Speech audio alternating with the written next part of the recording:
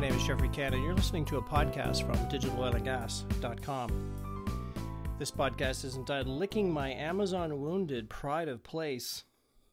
Calgary didn't make it into the top 20 most attractive cities for the second headquarters of the digital Goliath called Amazon. So what does this tell us about Calgary's brand and how it may need to change for a more digital future? In case you haven't been watching, Amazon is on the hunt for a location for a second headquarters. Never mind the oxymoron of such a concept. 2 head offices? The whole idea of a head office is that there can only be one. But I digress. Some 238 cities across North America pitched their best attributes to try to catch the ardor of this most desirable of denizens. We have highways and waterways, airports and seaports, ample land for your growth, we all shouted in unison. We have splendid universities, networked tech hubs, growth accelerators, performance arts and cinema, outstanding parks, and recreation galore. The stakes are high, some 50,000 high-paying jobs in the downtown, all the spin-off effects of restaurants, entertainment, and services, investment in R&D, a flood of new tax dollars, and a steady flow of travelers. Amazon would also give boost to an ecosystem of tech startups, R&D labs, patent lawyers, research houses, spin-offs, and startups. We had a great pitch of that, I'm certain. The good thing about these kinds of debacles, though, is that they create great learning moments and opportunities for communities to confront the less appealing aspects of their community brands. First, Calgary has struggled with technology change. Silicon Valley has a long memory. How a city has treated its past technology entrepreneurs and tech startups says a lot about how it will likely treat a big technology arrival, particularly an American one, and, importantly, how its various spin-offs might also be treated. The story of Uber's arrival in Calgary makes the rounds in San Jose, make no mistake. If you weren't around then, Calgary made market entry for Uber spectacularly difficult.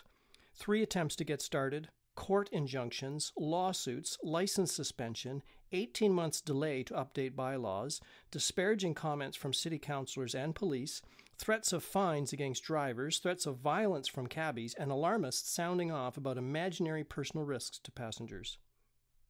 If this is how the community treats something as innocuous as using an app to hail a cab, how will it treat the next innovations like autonomous cars and trucks, blockchain-based land reform, and drone package delivery?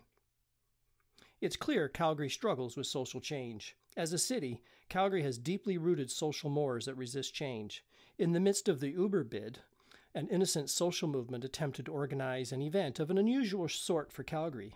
Perhaps you saw the news. A proposed after-hours nude swim at a local pool. Such events are commonplace in Edmonton, just 3 hours north. To read the news about the event, you'd have thought Calgary had lost its mind. An opposition petition signed by a whopping 1.5% of the population thumped on the desk with the resounding thud of a wet cow plop. There were bomb threats. Charges at the event was a front for child molesters. Vigilantes threatened to photo and publish license plates from those attending. Cars would be vandalized. City departments concluded that it would be impossible to mount sufficient security for the event without a lot more notice. Well, I'm not a security expert, but it's difficult to square this position against the outstanding security response to the flood, the annual policing of the Stampede, and the outstanding safety records at events on Prince's Island Park. In any event, we elected not to stand up to the phantom online mob. We telegraphed word that we easily cave to a bit of online social pressure, and we won't support those aiming to change social attitudes. And technology people, by the way, tend to be at the forward edge of social change. It's not just nude swimming that struggles to achieve local legitimacy.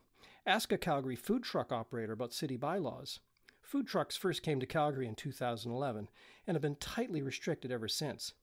Even a Federal Competition Bureau study has pointed at the bylaws as being anti-competitive.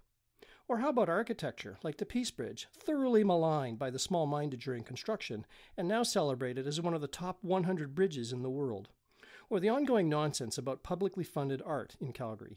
There's plenty of technology entrepreneurs who have tried to make a go of it in Calgary, but while Alberta has lots of money, that money is deeply in love with all things hydrocarbon. Markets are guaranteed, the geology is largely de-risks, there are no pesky customers to deal with, and returns can be spectacular when prices move in your favor. The few successful oil-oriented technology companies tend to be innovations that started within energy companies.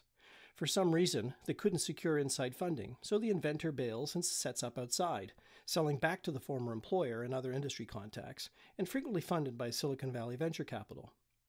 This is fortunately changing, driven in part by the lack of capital for oil and gas, and the hordes of entrepreneurs who have taken their good ideas into the market. But tech entrepreneurs still complain about how extraordinarily hard it is to get funding here at home. Well, Calgary money doesn't quite get digital. Some students at one of the local universities set up a mock investment pitch-off with some local money firms. The pitches were for innovations like Uber, Facebook, Tumblr, and Instagram, except the students were not allowed to name their disguised innovations. They could only describe them in terms of their features. Sadly, none got funded. Calgary money doesn't understand new business models based on eyeballs, customer engagement, advertising dollars, click-through, and network effects. Calgary money doesn't readily support these kinds of digital innovation. This is also changing as oil money comes to grips with the need for digital innovation to help improve the economics of oil and gas, but frankly, it's a slow slog. It's hard to be an advocate for Calgary in areas like digital change when the city, the society, and the money are all subtly against the kinds of change represented by the likes of Amazon. To attract the next Amazon, Calgary needs to redirect its brand. So here's what Calgarians might want to do to make the city more appealing to digital companies. Number one is tune up the brand. City management needs to align the city towards a digital future. As did Estonia, a country of 6 million, the city could pass a bylaw making it illegal for city departments to ask citizens for the same information twice. Funding would be available for departments that drive digital change and denied to those who don't. Ford, for instance, has redirected 30% of its R&D to electric vehicles. City managers could be evaluated on how digital their departments are and how oriented their people are towards digital innovation. Number two would be to declare open season for digital innovation itself. The city should declare that it's open season for digital innovation and become a friendly destination for technology change. Departments should aim for 3 digital experiments per quarter. This could include setting up testing facilities for autonomous equipment, including snow removal, street cleaning, paving, construction, trucking, and busing. The city could create a free airspace zone for drone trials. Try extending free Wi-Fi over the whole of the city. Make available as much city information as possible through augmented reality and data visualization. The city could begin electric and autonomous bus trials, begin autonomous sea train trials, aim to engineer Calgary as the first city in Canada to become fully blockchained, and begin the transition to blockchain at the land registry. And how about accepting Bitcoin as legal tender for city transactions? Next, we should be moving more money into digital. Calgary's money needs to support digital investment. More money should be directed towards the various incubators and accelerators that have sprouted in the past 24 months. And here I'm thinking about Nucleus, Zone Startups, Creative Destruction Labs, ATBX, Rocket Space, and so on, with particular emphasis on targeting global markets, not just local businesses. Next is to get education on board. There are already serious shortages of key technical skills. The schools need to quickly adapt their curricula to start generating the numbers of job-ready employees needed for blockchain, machine learning, augmented reality, artificial intelligence, autonomous equipment, smart cities, additive manufacturing, and so forth. One of the reasons Amazon elected not to go with Calgary is that they simply couldn't find the 1,000 data scientists they needed to hire on day one. Next, the city could aim to be socially edgy. Calgary should not just react to nude swimming, but actively get behind and support edgier events. I like the city's main show, the Stampede, but frankly, it dominates the agenda, celebrates a 150-year-old lifestyle that has little link to modern living and little relevance for the future. It speaks volumes about how we see ourselves, nostalgic, rural, and centered on the primary energy source of 100 years ago, the horse. It's time to create an event calendar that takes us toward our own version of Burning Man.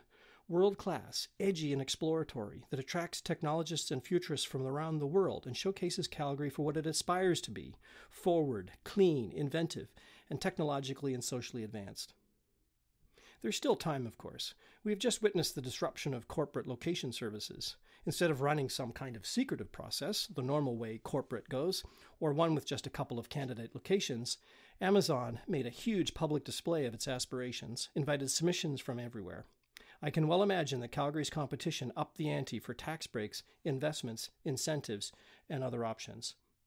Other companies may take Amazon's lead and make similar moves. After all, there will be over 237 unsuccessful bids submitted.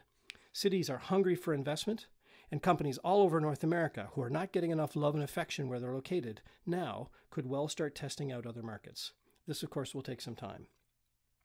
In conclusion, Calgary should not be satisfied with its poor ranking among North American cities for technology companies. We have a window to make some changes to improve our competitiveness. Let's not waste it. You have been listening to a podcast from digitaloilgas.com. If you like what you've heard, please subscribe to future instalments and visit us at digitaloilgas.com.